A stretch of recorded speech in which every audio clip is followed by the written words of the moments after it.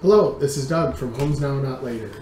I just wanted to give everybody some news, as well as correcting the record in certain areas in regards to claims made about our organization from some people on our page. First, the good news. We had our weekly meeting with the Planning Director Rick Sepler, as well as Bellingham Police Chief Doll. City Council member Hannah Stone also joined us for the call. This meeting was longer than normal, and it was primarily focused on claims that Markis has been making about the sweeps/cleanups, or whatever you want to call them. I felt that it was a productive meeting. Markis explained that officers had told him on the ground when he was part of the 2 camp cleanups.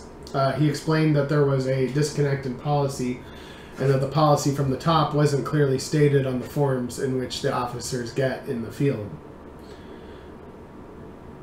The chief explained that sites are only cleared when there is a risk to public safety or health risk, and that it's complaint-based in terms of that. Markis made the argument that the policy wasn't reaching the ground, and that the decision to clean up a camp was based on too few people to make a proper determination. Markis wanted to see a Whatcom Health Department staff member present at cleanups to determine if a policy was needed based on health concerns. Markis suggested that the officers in the field get a copy of the actual policy with their materials to clear up campsites. Chief Doll agreed that this was a good idea and that it would be relatively easy to implement. I asked the chief if there were cases in which camps weren't cleared after an assessment was done where they concluded it wasn't a risk, despite complaints. He said there were a number of cases of that. I asked for a few things. I want the city and the Bellingham Police Department to make the distinction between sweeps and cleanups and post it publicly. I always thought that a sweep meant that they had to be moved along in a short period of time. But the chief indicated that sweeps he defined sweeps, or they define sweeps, as when it's indiscriminate and like a blanket policy where they find camps even if they're fine and get rid of them right away. I can understand why people have different definitions when it comes to a sweep or a cleanup, and I asked for that distinction and definition to be made. I asked for some numbers in regards to camps that were cleaned up versus camps that were left alone. I hope those materialize. It would really help people get a bird's eye view of the overall numbers. City Council member Hannah Stone was also present at the meeting and suggested a flow chart for procedures around what would cause a camp to be removed. I agree that it would be a good idea, and that it would help people who are on the streets too, so they know what they need to do in order to not be cleared. We will have more updates on that next week when we meet with them next. I also want to add that, as usual, Unity Village is doing great, and I'm proud of all the residents for making their village a success. They are all good people, and everybody is better off from when I first met them, and that makes me happy. We also had another development happen today. We had a few comments posted on our page making claims about our organization. And I wanted to clear up the record and explain the details of the situation so that people have the facts and we can remain 100% transparent. This comment was posted on our page from Esther Heckman. It reads, "One change is not the new board." When she said board, she's referring... a person made a comment that HomesNOW has a new board after the new management in October. Esther said that one change is not a new board. Many current members were board members when Jim embezzled. There was no oversight. They were negligent and didn't want to be held accountable. If they want to move on, great. But this idea that they are blameless and everyone else is the devil is untrue and harmful to the community. HomesNOW needs to stop throwing fits like children and learn to work with others. Every other provider in the county gets this concept. First of all, I just wanted to say that the current board is made up of 3 of the original board members. Myself, Carol, and Lizzie. And some new ones as well, Markis D. and Nick Lewis. 3 former board members were removed from the organization. Jim was removed because of theft and sexual harassment. He also sent a letter admitting fault. Charlie and Rachel were removed from the board as well for mistreatment of residents of Safe Haven and Unity Village. I also wanted to remind the public that the stolen funds were discovered internally by our organization and that I revealed the raw facts of the situation to the public within a few days of discovering the misappropriated funds. Investigating mistreatment of residents by these 3 board members and investigating sexual harassment from Jim toward a resident is how I eventually discovered the theft, by accident, when I interviewed residents to gather information about what was going on down there. There was oversight because there were signs, when there were signs that something wasn't right, then the other board members immediately stepped in to deal with it. Yes, we were too late and should have found it sooner. So I would say the oversight was slower than it should have been, but it was still present and acted upon immediately once we were made aware of the situation. The reason why we didn't find it sooner is because all of the 3 remaining board members were more in the background while everything was being built and increased and the sites were being set up. Jim, Rachel, and Charlie were the ones doing the day-to-day work, and there were a lot of moving pieces going on in a short period of time, including massive donations within a 3-month time span, you know, that kind of stuff. So we missed it. We weren't equipped for how fast we grew in that short of a time. As soon as we were aware of it, we dealt with the problem immediately and created stronger controls and policies to prevent it from happening again. These policies are already implemented. There will be links provided in the description of this video. Here are the links to our updated staff and financial policy procedures, as well as our handbook and rules for residents of Unity Village and protections that they have. The remaining board members were not negligent because as soon as we discovered mistreatment and financial misuse of funds, we acted on it immediately and changed policy within our organization to prevent it from happening again. No, we weren't bean counting and looking at every single daily transaction. The amount of money coming in made sense with what was getting built, and we all trusted Jim, including his ex-wife, Carol. That turned out to be a mistake. And Carol's on the board, by the way, and still is on the board. She didn't do anything wrong, but they're divorced now. The main thing on all of our minds for the whole organization with HomesNOW was that all we were trying to do is just help people who were homeless and get more people housed. After the theft happened, I was approached by many people saying that I was going to get in trouble for what Jim did and that I might get charged with a crime when I'm the one that reported it and exposed it. That I needed to be held accountable for not stopping him sooner. I would ask, what crime did I commit? Was it wrong to discover a crime and make it known? Is my sin that I didn't find it fast enough? Well, for that I apologize, and I'm sorry, but it wasn't just me either. Nobody else seemed to suspect anything, including Charlie, a former tax accountant, including the city, the chief of police. They meet with us weekly, and there wasn't anything obviously suspicious that you would automatically think that. I wanted to remind everybody that I did ask Jim for receipts, and I did see him legitimately reimburse people in cash from time to time when they bought building materials and other stuff. But I just needed the receipts. I was not worried because we only needed the receipts for our paperwork that we do yearly to fill out on our 990 form, the equivalent of a tax return form for if you're a nonprofit.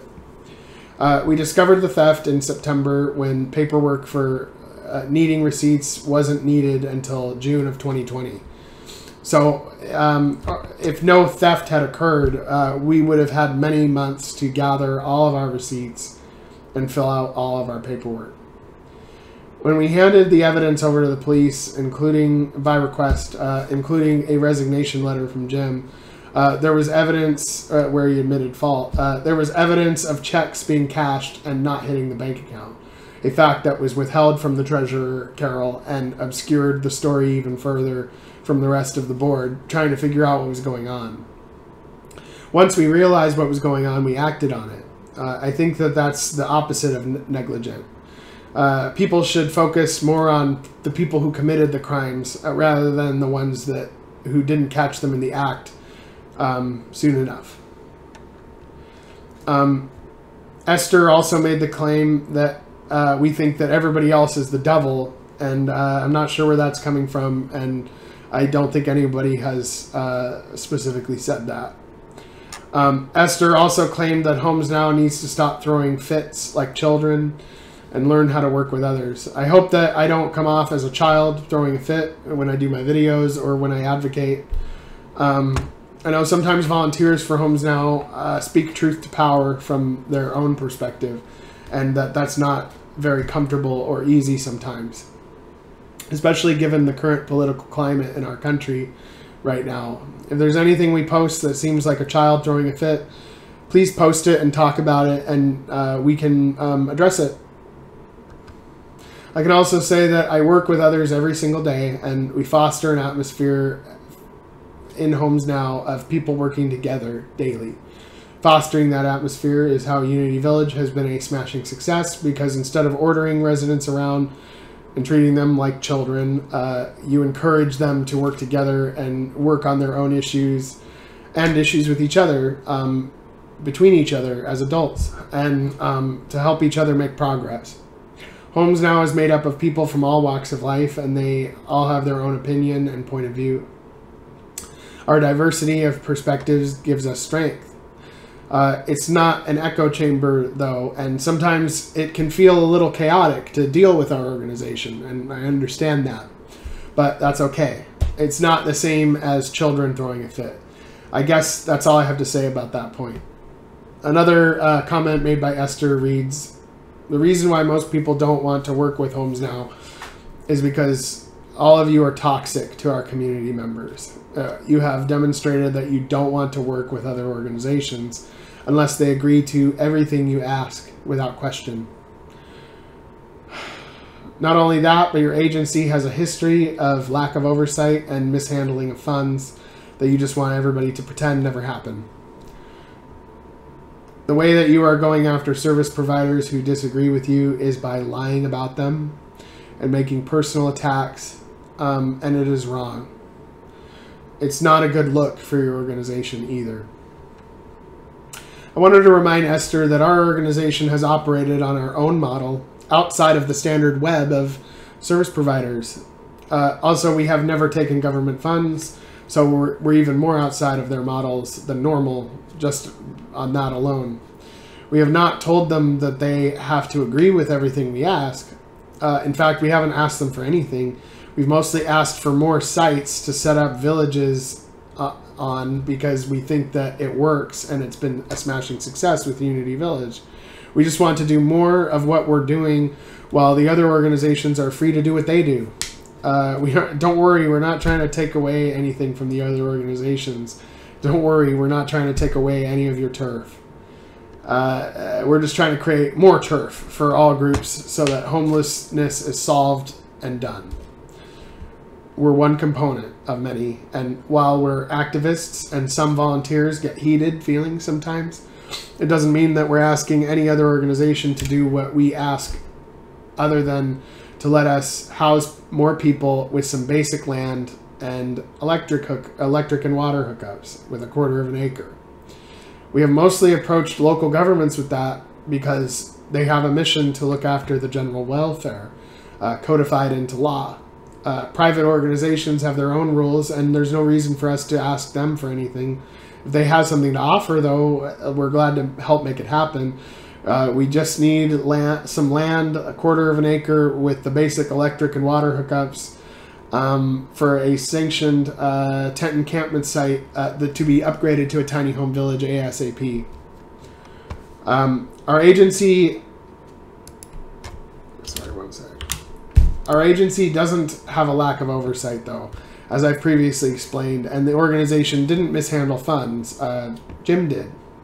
Jim was the former president of HomesNOW, and just because he stole money doesn't mean that the entire organization was mishandling funds. We actually don't pretend that it never happened. That's why I made a public video and revealed the information to the public with the advice of many other people not to do so, by the way.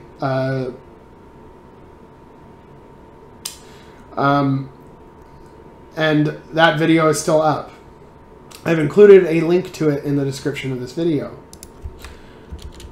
We also did not take down any of the old videos either of Jim or other board members and what he did to build this organization. It still wouldn't have happened without Jim, and I think it's important for the public to see the history and evolution of HomesNOW, and that it's not black and white. We're only 3 years old, and we have had to learn things along the way, such as what happened, and evolve from it. It's not a death sentence for the people that we're serving or the members of this organization. And all of the volunteers and donors of HomesNOW shouldn't be written off just because of one person. We've been able to effectively run a tiny home community with the residents of Unity Village. It was an experiment, and we've proven that the experiment works over an entire year with smooth and improving operations every day. I am wondering what lies we've told. In regards to homeless services in town, as I've said before, we are not trying to take away or destroy any of the work that's being done by any of the service providers or local governments. They are needed. All that I'm asking for is recognition that what HomesNOW does is filling a certain niche that was not being serviced before. We're serving a specific group that was not being serviced properly before. That doesn't mean we're serving everyone. It means we're serving certain people that were not serviced well before, based on who they are and what they need. And we're not saying that what we do is what everybody needs. But it helps a significant number of people, and we can increase that where it makes sense. We just need a 1/4 of an acre of land with basic water and electric hookups, and we can take care of the rest. We're sorry that we can't afford to buy land for $500,000, but the day-to-day operations and utilities is very manageable. Unity Village costs around $1,200 a month to operate in the summer and around $2,000 a month to operate in the winter because of electric heating. Another problem that we've been encountering, but I think it is the best possible problem that we can have, is that some members of Unity Village have indicated to me that the housing they're being offered, in terms of from the other service providers or quote unquote permanent housing, is of lower quality or worse than the emergency housing that we provide. I know that we're emergency housing, and I know that it's transitional housing as well, but that doesn't mean that we're going to decrease our quality to make other options look more appealing, or more establishment options look more appealing. I think it's important to realize that there's an extra component that a tiny home village has that other housing options might not have, is the idea of community. The village helps each other out, makes each other's lives easier, works together to keep the site running smoothly. As the board, we try to make sure that they are able to manage their own affairs, similar to an apartment situation where they are treated more as tenants rather than homeless people. People who live there are from all walks of life. Residents are also contribute monthly in order to pay for utilities of the site. We don't make any money off of them, but it's an extremely low-cost situation that most can afford, even people that are homeless. Most people that are homeless have a source of income. They might have a job, they might have disability, and $100 a month or whatever is not too much to ask for many people experiencing that. and it creates a situation where they help to pay for their own situation, and it's self-sufficient, and it also preps them for when they are on their own in an apartment where they're going to have to pay significantly more, and it's to get them used to those expectations of having to do that once they don't live at Unity Village anymore. And so, and again,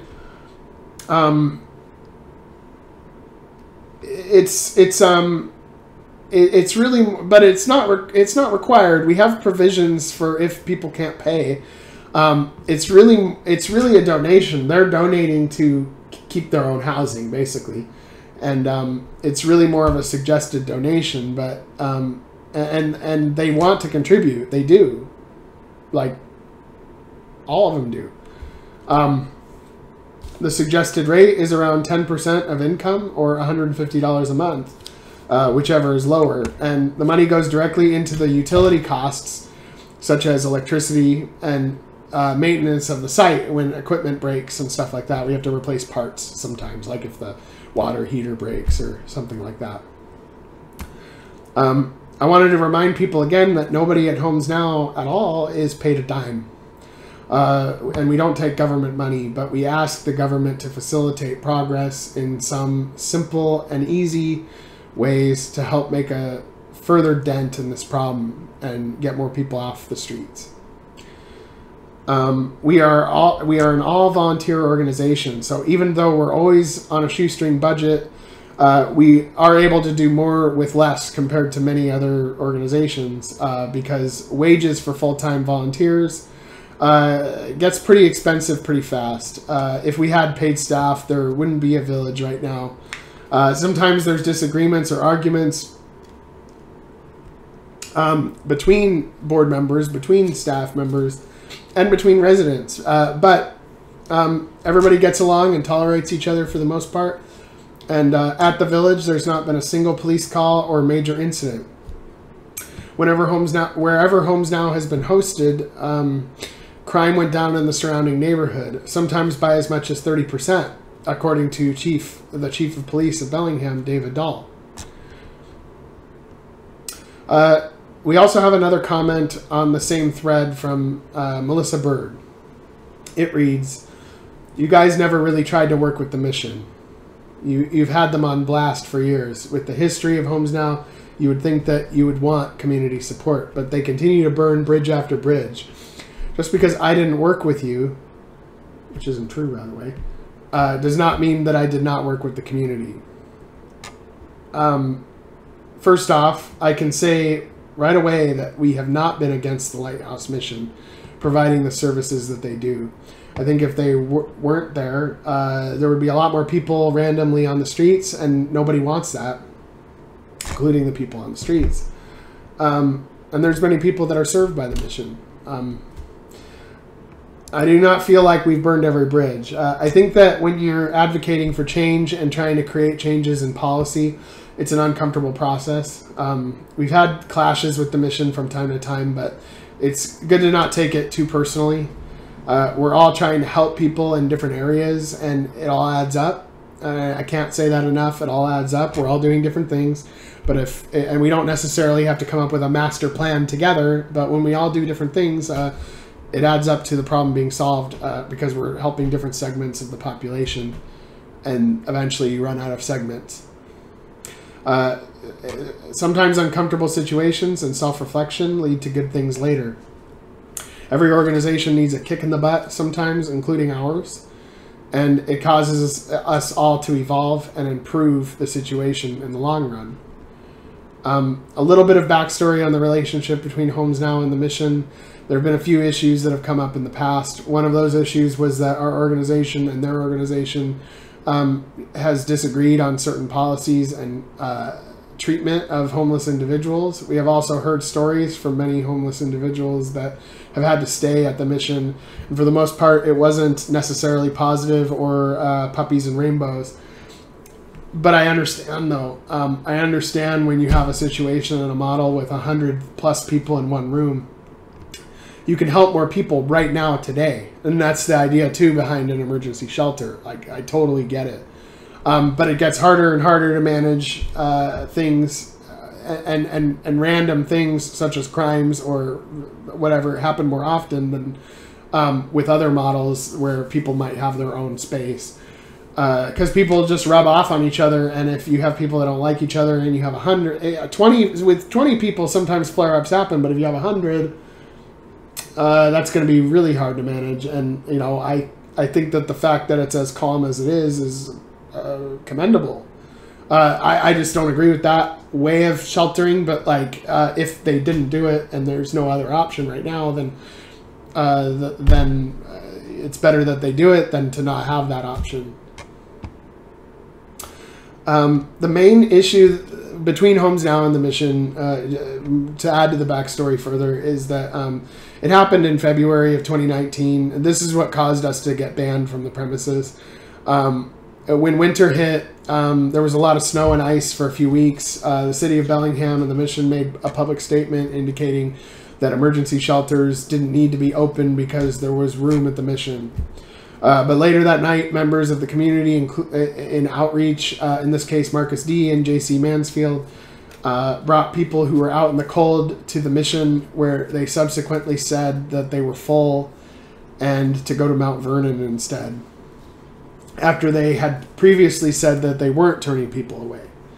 The quote-unquote sin in Markis's case was that he recorded them saying that in person on his phone, and that it's technically not allowed and it's technically not legal to do that because Washington state law has laws against recording people without their consent.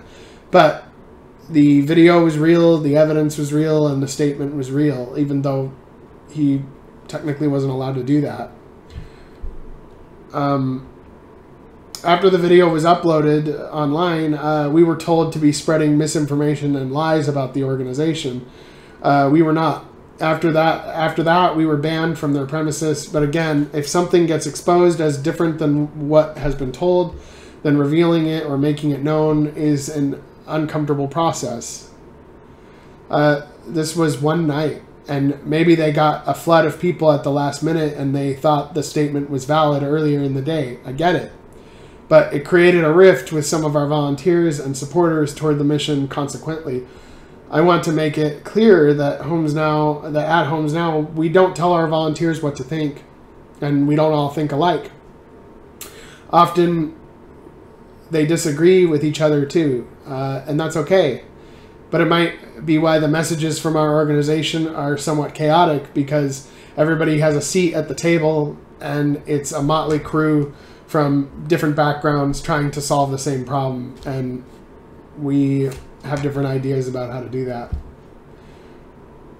The other disagreement with the mission as well is that HomesNOW is a secular or non-religious organization.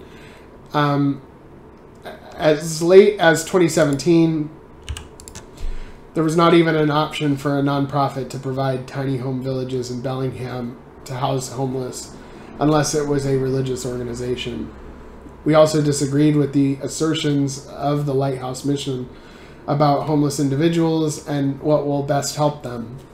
If you want to see how the director of the Lighthouse mission, Hans, thinks about providing services and charity, then totally check out one of his videos, check out one of his sermons. I have included the video in the description of this video, titled Hans Erchinger Davis Toxic Charity, August 31st, 2016, Renewal Forum. The discussion in the video around homeless charity work really heats up around the 40-minute mark. Unity Village, the tiny home community in Fairhaven, managed by HomesNOW, represents the first tiny home community for the homeless in Bellingham. This happened because we did the sleep out and camped out on City Hall for 18 days in December of 2017. What immediately followed the next month was policy changes which allowed for non-religious nonprofits to operate tiny home communities, as well as other provisions. Previously, the charity of a church was our only option for land. After the policy change we pushed for and we got, we were able to set up Winter Haven, Safe Haven, and Unity Village as a result. And the results speak for themselves. I never want to do another sleep out again. But whether we want to admit it or not, the pressure on local officials changed policy, but it was extremely uncomfortable, I admit, with a lot of tense emotions and heated discussion from all sides. This policy change, amended at first as an emergency ordinance, but later became part of the actual municipal code. This policy change amended Bellingham Municipal Code, Chapter 20.15, Temporary Shelters for People Experiencing Homelessness. I have included a link in the description of this video to the Bellingham Municipal Code, to this section. It still took us a year after that was passed in order for us to be able to set up Winter Haven, but this policy change allowed for this to happen. We think this code could still use some improvements, though, including a change that allows for temporary shelters such as the Mission and its current location at the former Terra Organica grocery store location on Cornwall Avenue, as well as Unity Village, and future sites to operate longer than just 2 years, if it makes sense, and if the land isn't being used for anything else yet. With COVID and increased unemployment and evictions, it's best not to be penned in by an arbitrary number of years. Permits can be written 1 year at a time and cut off at any time. So allowing for more time for all sides allows for flexibility of a situation for all parties involved. I really just want to go in and say, we can do this. We can make a deal. Let's make progress where it's easy to accommodate. Let's boost this. Let's shake hands. But it's never worked that way. I really wish it did. Often when the situation gets really uncomfortable, a policy change happens in an area we asked for, but we've never wanted to operate like that.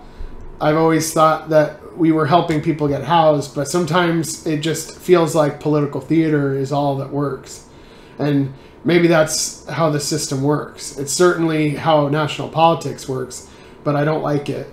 If any entity, whether a government entity or any of these shelters in town or a private landowner, wants to help, we are trying to house more people with a good result, and we've proven that it's working, and we need at least 1/4 of an acre of land with water and electric hookups to support 20 tiny homes. And we don't have enough money to buy the land unless we get some kind of angel donor, which is unlikely and it looks like a pipe dream to me at this point. But maybe if you're out there, have at it. No one's stopping you from helping make that happen. We don't need taxpayer dollars to do this, but we do need people to donate if they can. Without the donors, without you guys, HomesNOW wouldn't be able to be in operation. We've become more and more self-sufficient, but your help keeps us afloat. And if we have any extra from when you help us, we are just able to do more. Simple as that. Another comment by Melissa Bird states, you guys don't always know everything. I have never understood the motive of trying to bring down other organizations that help thousands of people so you can help a fraction of that. I don't understand your inability to play well with others. Melissa is correct in a sense that we don't always know everything. That's true. There's certainly a lot that we don't know, but we are making an effort to learn more every single day and make progress. I don't think anybody or any organization knows everything, including the Mission, including the Opportunity Council, including Road to Home. HomesNOW and members of HomesNOW have never said that we want to bring down these other organizations. All we are saying is that we can help add to the situation in areas where they might not be currently helping or able to help. And where it's easy, where there's 1/4 of an acre and basic hookups for water and electricity, where we can take more people off the streets. As I've said multiple times, it all adds up. The Mission does something, the Opportunity Council does something, the city does something, the county does something. Other organizations do something, and then it adds up to homelessness being done and solved. Melissa was a former volunteer for HomesNOW and stopped volunteering with HomesNOW a few weeks after the change in management in October of 2019. This was over policy differences that could not be reconciled. Some of these policy differences included the subject of paid staff versus volunteers, random drug test policy, differences in strategy related to how to deal with the theft, whether to go really public with it or whether to try to keep it contained, and also differences on strategies on how to help people that are experiencing difficulty and struggling with homelessness. As a result, she formed her own nonprofit. They are called Road to Home. Their mission statement is housing through community mentors. In contrast, HomesNOW's mission statement is ending homelessness one person at a time.